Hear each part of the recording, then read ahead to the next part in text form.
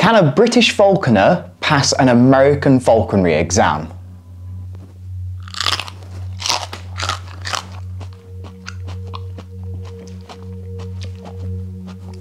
Now I did try this a while back, but the exam is split up into different sections, and I only tried the first section, the general part of the exam.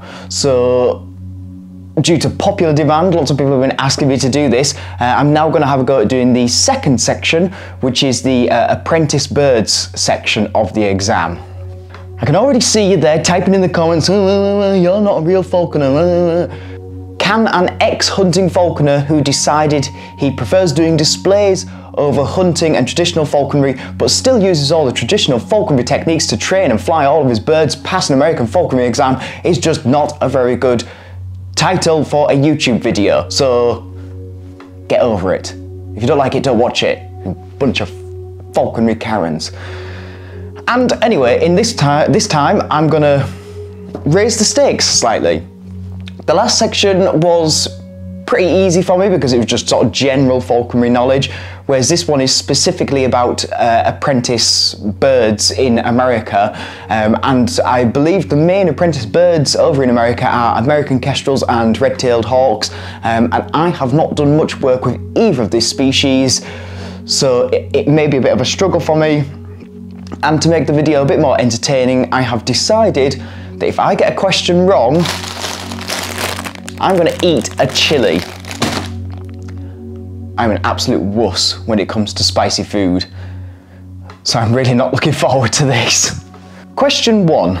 The falcon in which sexual dimorphism is found in both plumage, coloration and pattern is the A. Peregrine falcon, B. American kestrel, C. Falcon, D. None of the above. Now I'm going to let you in on a little secret here. This section of the exam is about apprentice birds. So the answer to most of these questions, I assume, is going to be either the American kestrel or the red-tailed hawk. I've not actually read the questions, so I don't even know what's going to appear. I've asked Josh to put them in a PowerPoint for me, so I've no idea what's coming up. But I'm going to say B, American kestrel. B, correct. 2. Which of these birds lacks distinctive immature plumage during their first year? A. Goshawk, B. Red-tailed hawk, C. Merlin, D. American kestrel. I do believe that American kestrels look the same in their first year as they do in their adult plumage, so D. American kestrel.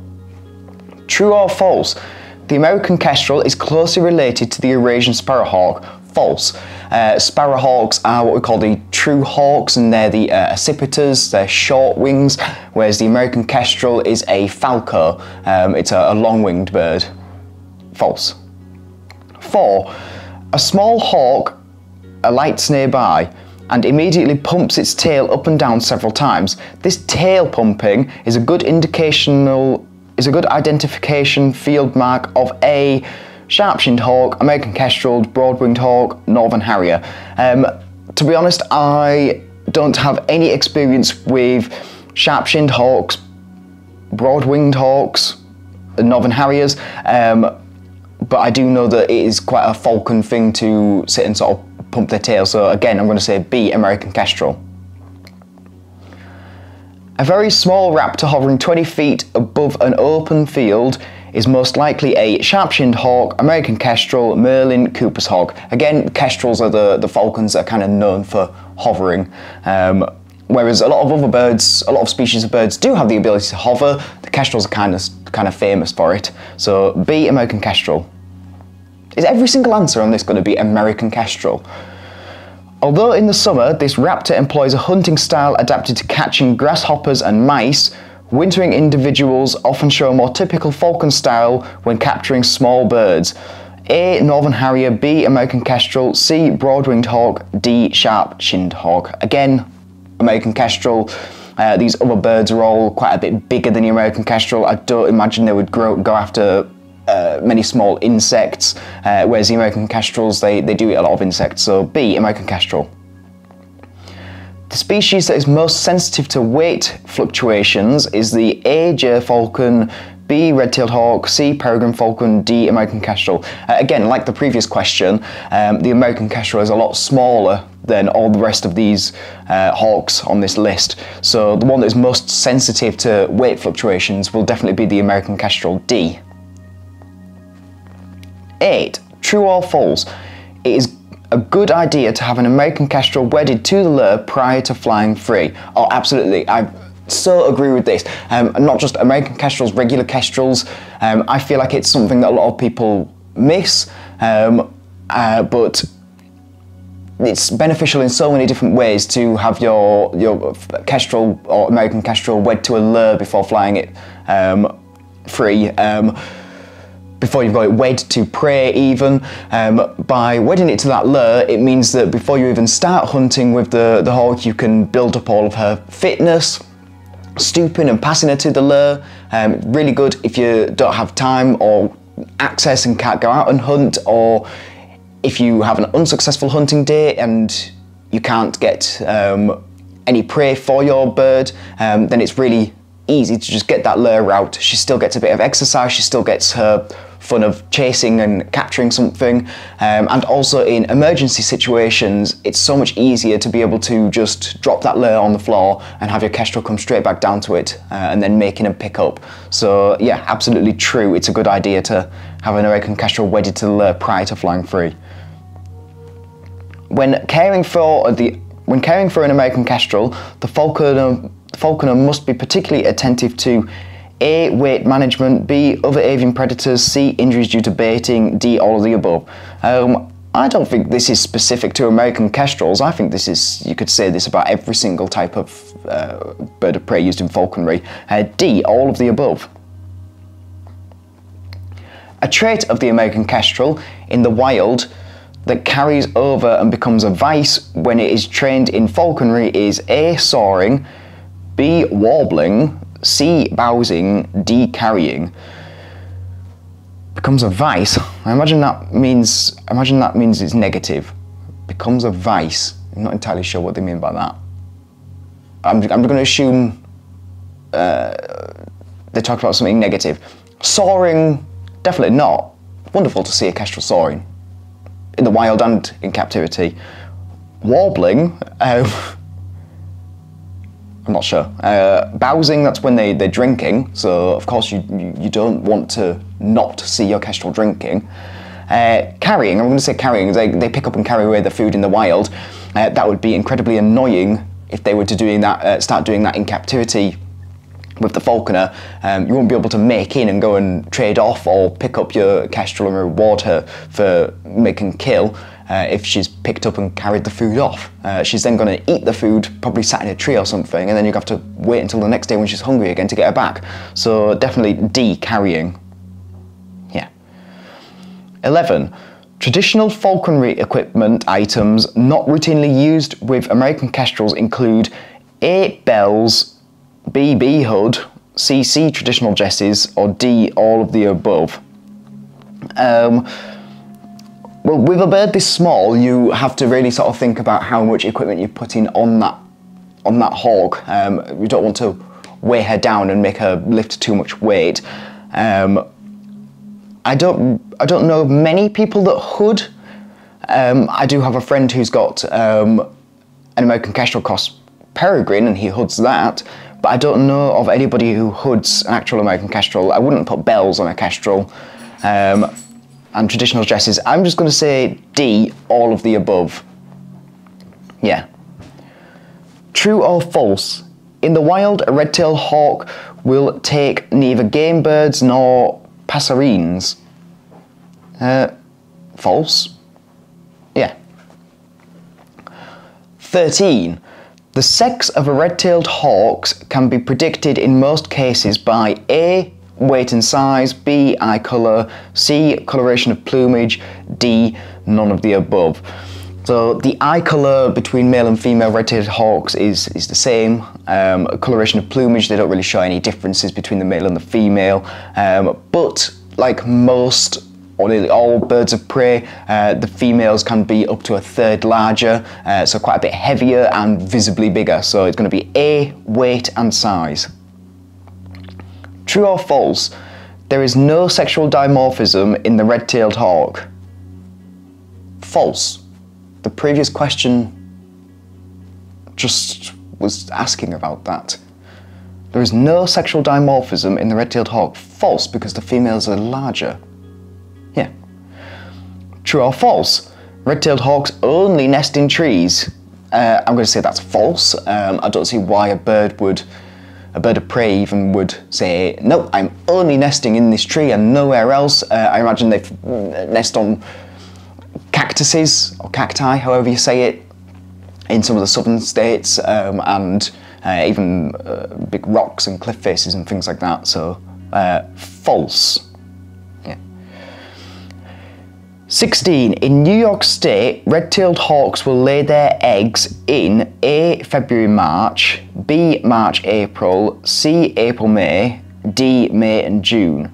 Well, I don't have much experience with red-tailed hawks, but I am going to assume that they are the same as most other birds of prey in that they're seasonal breeders, and they lay their eggs so that they hatch in time for the summer, so they don't have to work really hard to try and keep their chicks really warm through the winter because they're growing up through the warm summer months. So I'm going to say B, March and April. Yeah. When their nest tree is climbed by a human, red-tailed hawks usually A, attack the intruder, B, disappear and permanently desert the nest, C, utter vocal cries from a distance, D, sit tightly on the nest. Okay, so from an evolutionary point of view, that red-tailed hawk doesn't really understand what the human is or what the human is doing. It's just it's a much larger animal and therefore could be a predator to her. It's not going to be very useful for her to try and fight off or defend her chicks from a much larger predator than herself. She has the ability to go on and reproduce in the wild and make more chicks. Those chicks are just not at that stage yet. It's awful to say, but those chicks are maybe not as important as a proven breeding adult red-tail in the wild. So evolutionary wise, it doesn't make sense for her to stay, because if it's a much bigger predator and it's going to kill the chicks anyway, then it's most likely going to be able to kill her. So I'm going to say that she will utter vocal cries from a distance. C. Yeah. 18. In the wild, red-tailed hawks generally fledge how many young? 1, 2, 3 or 4? I'm going to go with what is most common for a lot of species of birds, which is B2. 19. The red-tailed ayass generally leaves the nest for the first time at 2 weeks, 4 weeks, 6 weeks, 8 weeks.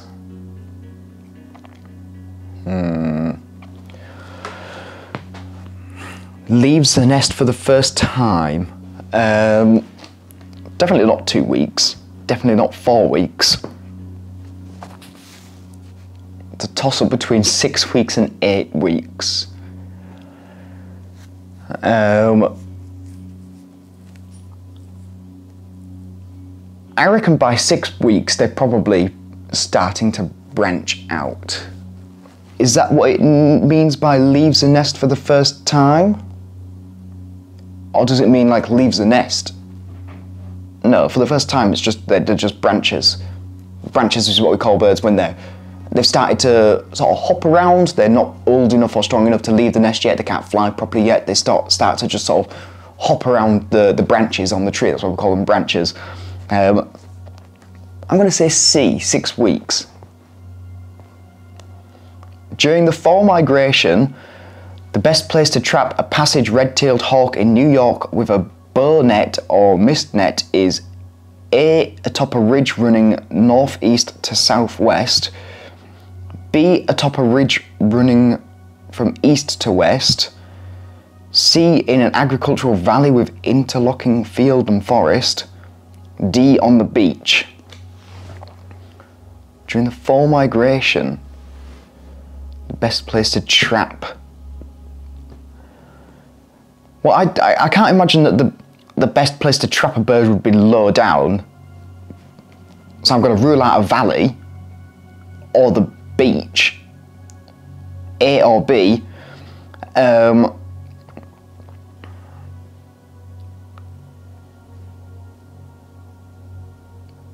If they're migrating, then they're most likely going south for the winter, where it's going to be warmer for them rather than staying further north. So I'm going to say atop a ridge running from northeast to southwest. I guess that would give you the most sort of amount of time whilst the bird is flying over it, rather than a ridge running from east to west. You've got that sort of one opportunity if the bird goes over that ridge, because it's going to cross its path. I'm going to say A, atop a ridge running from northeast to southwest. Yeah. I didn't know the answer to that one. That was just had to try and work it out, because we don't trap birds here in the UK. It's actually illegal to do that. 21. True or false? There are many varieties of red-tailed hawks in Northern America. True. I can't remember the exact number. I do believe it is sort of the mid-teens. So probably around like 15, maybe a little bit more, maybe probably a little bit less than that. But I can't tell you the exact number. But yeah, there's lots of different, what I would call subspecies of red-tailed hawk. So true. Yeah. 22. The species best suited for taking rabbits is the A. merlin, B. red-tailed hawk, C. peregrine falcon, D. any of the above. Well, a merlin is way too small to take a rabbit. And just not adapted for it. A peregrine falcon, they're sort of aerial hunters. They hunt over birds, so you'll be taking game birds and other types of bird like that with peregrine falcons. So the most likely one that you would take a rabbit with or hunt a rabbit with is a red-tailed hawk. So B. Yep. 23. To properly exercise a red-tailed hawk, A. block it out in a place where it will bait continuously. B. stoop it to the lure repeatedly, 20 to 50 times. C. fly it multiple times on a creance. D. take it into the field and hook with it. Well, you don't want to block a bird out where it's going to bait continuously. That's not going to be good for their feet, constantly baiting, or their feather condition. We don't want our birds to be baiting whilst they're on the block. Stooping a red-tailed hawk to a lure could be quite interesting. I don't know of anybody that has done that. I don't imagine that they would be very good at that at all.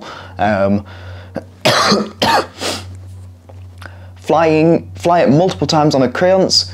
Yeah, that would help to maybe build up a bit of fitness, but that's something we only really do in the early stages of training.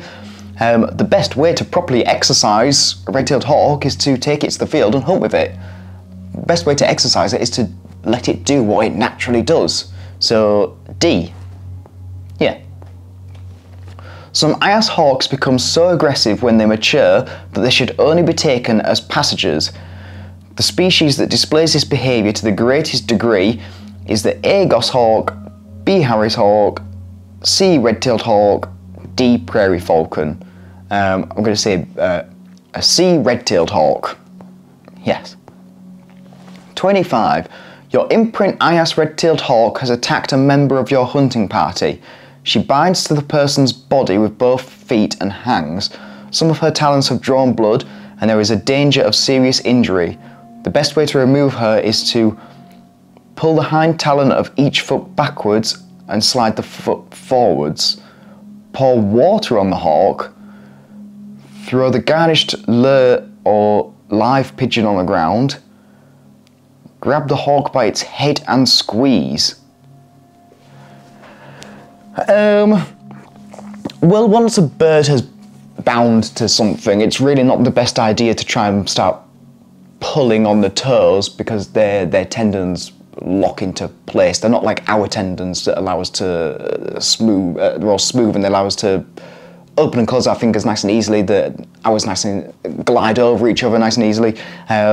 on a bird of prey, or I think most birds actually, their tendons are in a sheath, and the inside of the sheath is serrated and the tendon is serrated, so once they've closed those toes, they lock into place.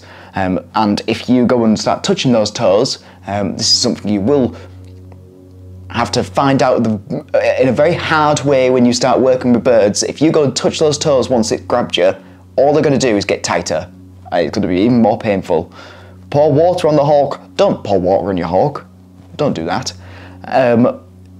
Throw the garnished lure or live pigeon on the ground. This is a method that I have used in the past, not whilst out hunting and not whilst the bird has been aggressive. I've just had a bird grab me out of excitement, and the way I managed to get out of it was to get somebody to throw a chick to the side, a day-old chick, dead one, to the side, so that the bird went down and took that instead. But the issue with that is that the bird was being a bit sticky-footed, so the feet were still locked into me. So then he tried flying for the chick, and he was just like tugging my hand around with all his talons stuck in my hand. That was very painful. Grab and squeeze by its, grab the hawk by its head and squeeze. Don't do that. Don't squeeze your bird's head. Yeah. There will be a reason that this bird is being aggressive, and a reason that she has bound to something. It's all natural to her.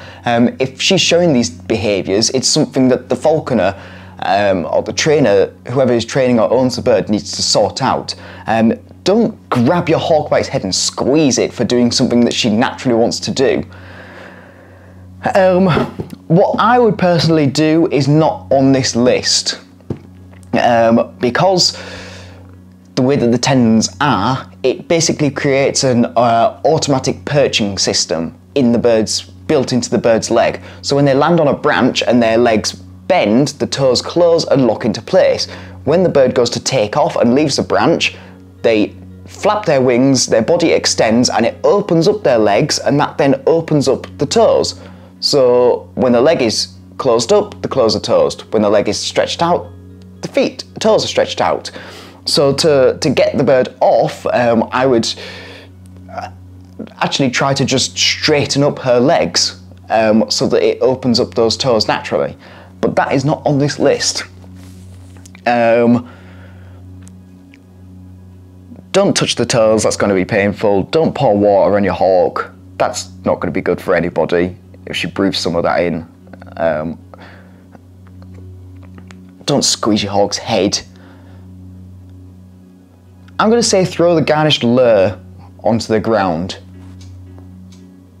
D! D! Grab your hawk's head and squeeze it, really? Don't do that. I certainly wouldn't do that. Oh, for goodness sake. I'm going to have to bite into a chili now.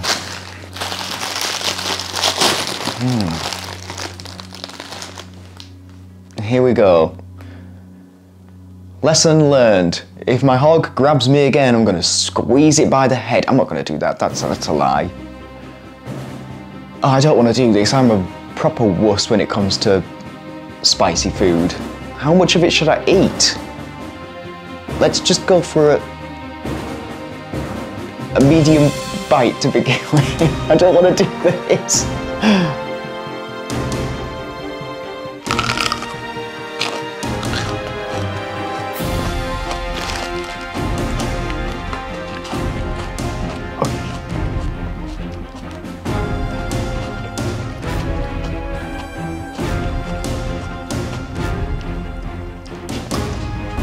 Oh, that's not very nice.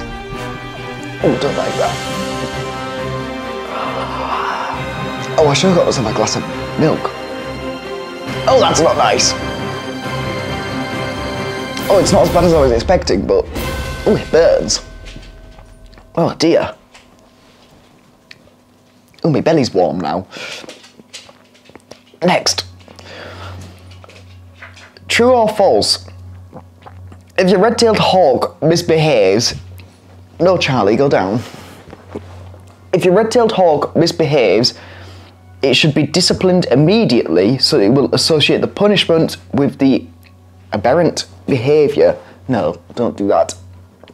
But I've lost confidence in this quiz now. Now it's telling people to squeeze their hawk by the head. No, the best forms of training is reward the behaviours you want, ignore the behaviours you don't.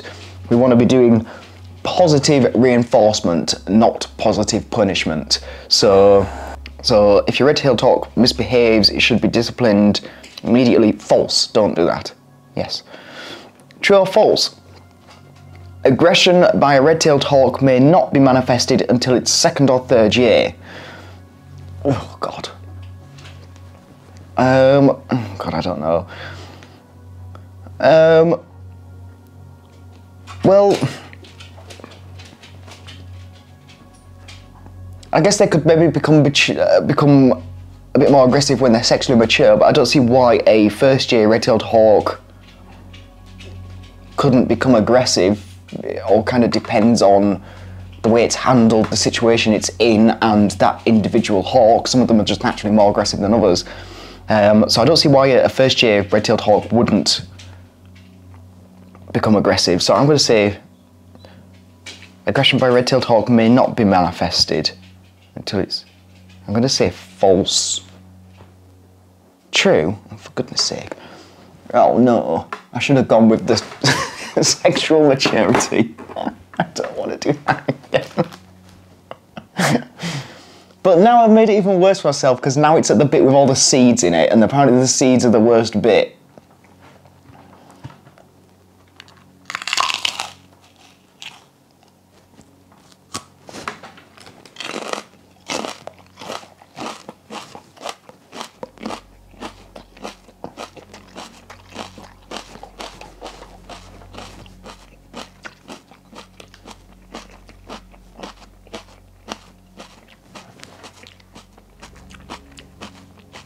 It's almost worse. Oh, it hurts. I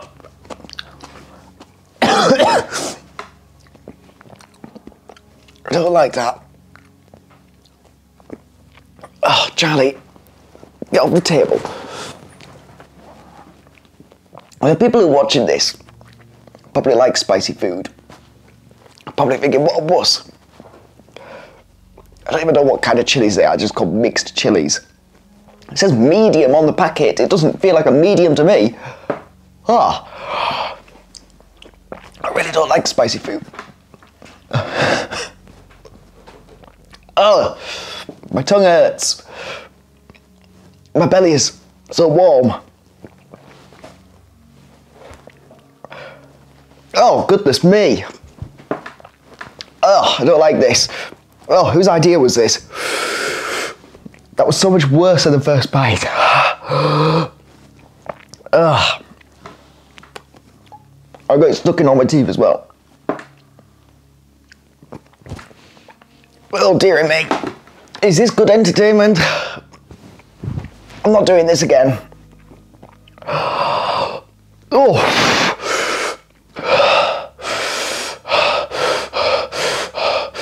That helps a bit. I'm such a wuss. 28. Which raptor has the reputation for being the easiest to man? Oh, I don't bloody know. I'm not eating another chili, for goodness sake. A, Charlie, you're not part of this quiz, go off the table. A passage goshawk.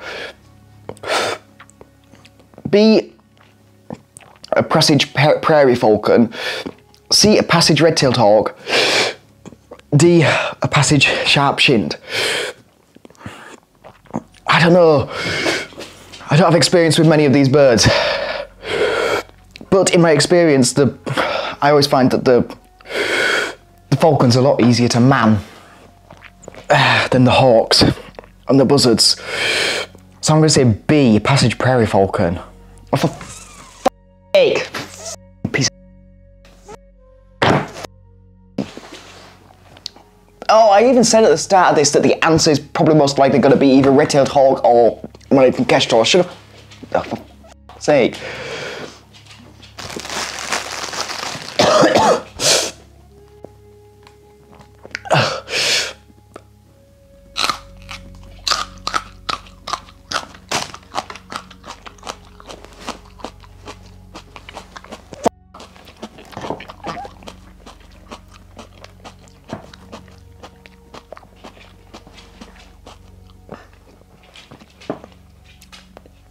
Oh, see, so that one wasn't as bad because it didn't have any of the seeds in it.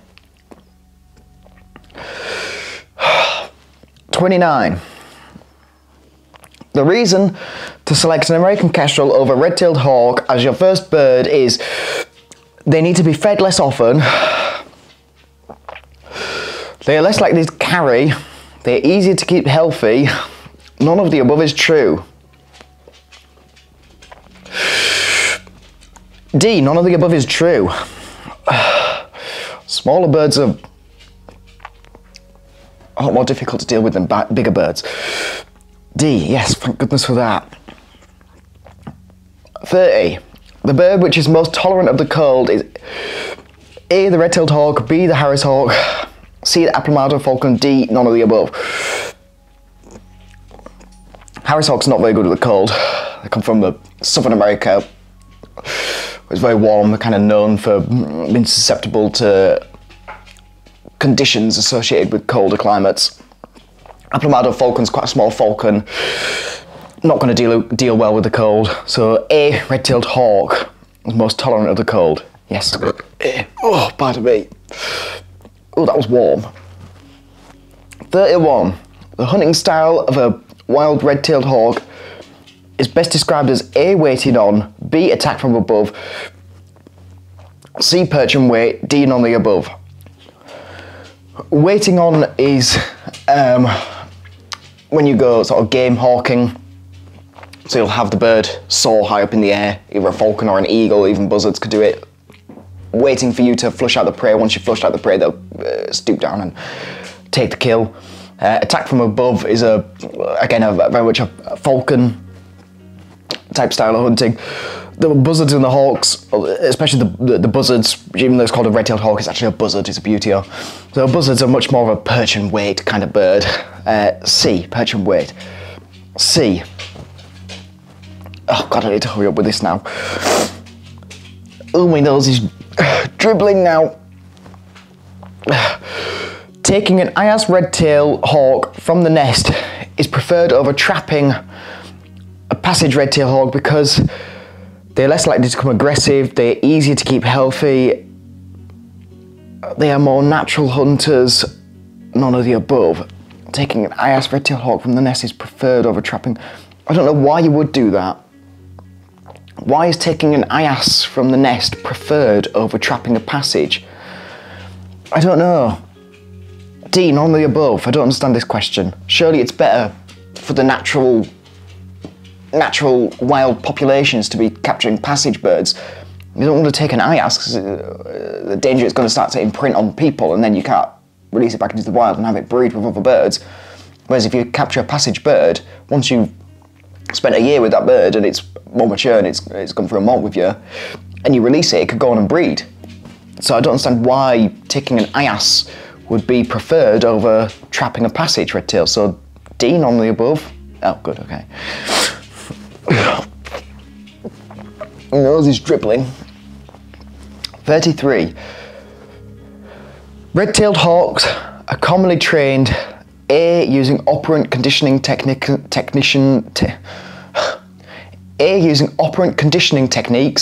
B, to stoop to the lure repeatedly, C, to hunt quail, D, none of the above. You don't want a red-tailed hawk stooping to the lure. Hunting quail, yeah, but I feel like it's a bit small for a red-tailed hawk. I think they'd probably prefer something a bit more substantial, like a bigger game bird, like a pheasant or a rabbit or hare. Using operant conditioning techniques, that's how we should be training every single bird or every single animal. So A, yes. 34. The hunting style of a kestrel most closely resembles a goshawk, a peregrine falcon, a gerfalcon, a merlin. I'm going to say merlin, they're both microfalcons. Yes, D. 35. Male red-tailed hawks are preferred over females because females are too clumsy to take squirrels. Males are more agile and take jackrabbits easier. Males are easier to man. None of the above. I don't know. I disagree with all of them. D, none of the above. Yes. 36. Your American Kestrel is best suited to hunt quail, starlings, English sparrows, B and C above. Well, definitely not quail. Quail is way too big for an American Kestrel. Starlings, yeah. English sparrows? Do you get English sparrows in America? Is that a trick question? I don't know. I don't know anything about sparrows, or English sparrows. Do you get English sparrows in America? I feel like B and C is quite obvious. If it's saying B and C above, that's quite specific. It probably means that that's the correct answer. But I don't know if you get English sparrows over in America. That might be really stupid of me to say. I just don't know if you... I don't know. It's called an English sparrow. Surely they're in England. I would say B, starlings. Oh.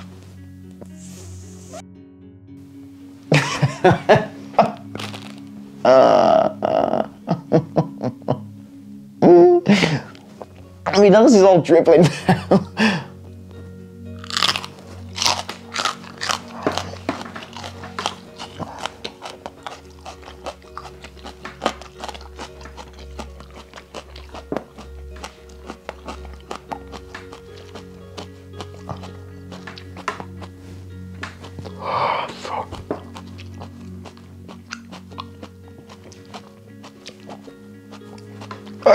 I think.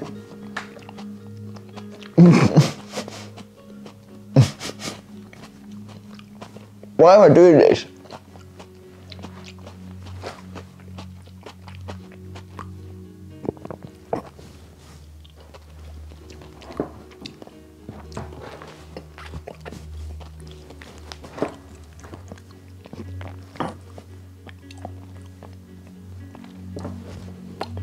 I'm a lemon and herb kind of guy.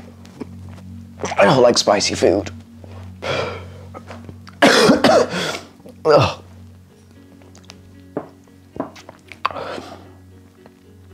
I guess you do get English sparrows in America. Maybe that's why I call it English sparrows and not just sparrows. A field aid. A field aid that... Oh, my nose is dribbling. Oh, well, lovely. A big ass bogey came out. A field aid that helps identify the American Kestrel is A, hovering, B, bobbing up the head, C, pumping the tail up and down upon landing, D, all the above. Yeah, hovering, bobbing the head, tail going up and down is something that all of those things that Kestrels do. So D, all the above. Yes. Last question. 38. The raptor most likely to kill its prey with its powerful grip is A, jack, B, jerkin,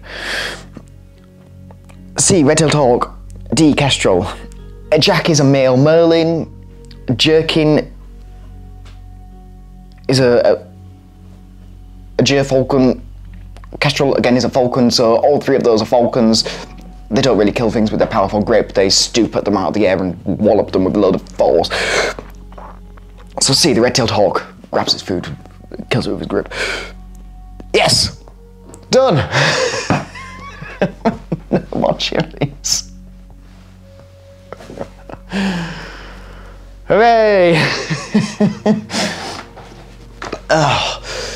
34 out of 38. It's not too bad, I'm quite happy with that.